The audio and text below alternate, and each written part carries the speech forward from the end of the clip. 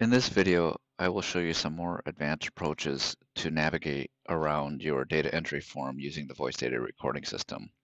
I'll be demonstrating how to navigate to the mesh drop-down list and also to the tag subform.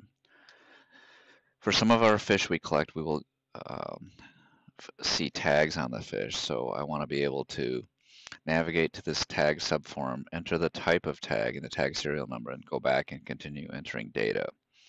And as I mentioned earlier, we do gillnet surveys and we sort our catches by the mesh size. So when we process fish, we sort them by meshes and we go to the next box of fish, we'll want to switch mesh sizes. You can do this by voice, or you can just have your data monitors select that and change the mesh and put you back here. And I'll show you how to do this by voice. Wake up, mesh, 4.0, go back, stop. So what I have programmed in my data entry form, and this is done in the Dragon portion of it, is I created a command called mesh that navigates to this point on the screen and executes a click, and then it awaits for you to speech in the mesh size that you're switching to. So you saw I have a voice in 4.0. Then I created another command that is named go back that returns you back to here, and I'll show you the code behind that. And basically, once you figure this out for one thing, such as the mesh drop-down list, you can do this for other things. So let's go to the mesh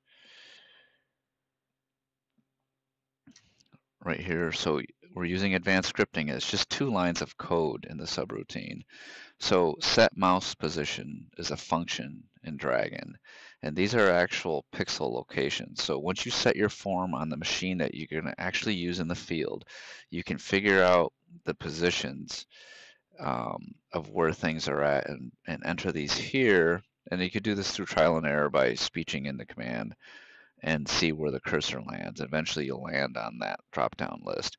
And then there's a command called heard word, and basically it's just executing the mouse to left click on that cell. And then I'll show you the command for go back. And each of these functions you can look up in the help to look at all the parameters and criteria required to execute the command. So again, we'll click on that. So for go back, what it's doing is setting the mouse position and basically executing these series of functions in your environment and taking you back to that cell. So you saw how it worked for this, and then for fish tags I did the same thing where I had a subform created from our tag subtable, and I'll demonstrate that next.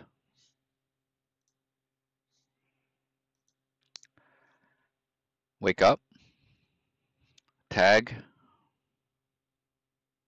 green tag,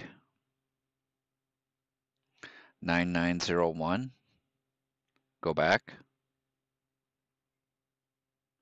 stop.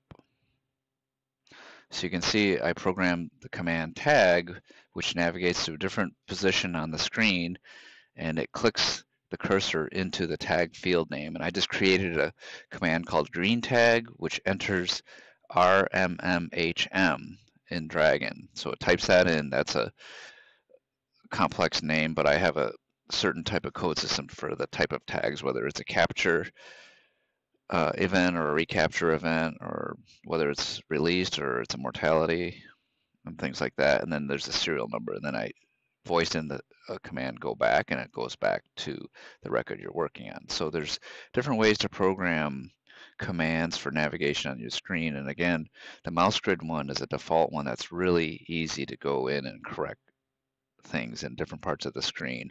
And actually you could do that faster than trying to tell someone where to look on a screen, because they don't know exactly what you're thinking, but Dragon will execute what you're thinking through your series of voice commands. So this is very useful.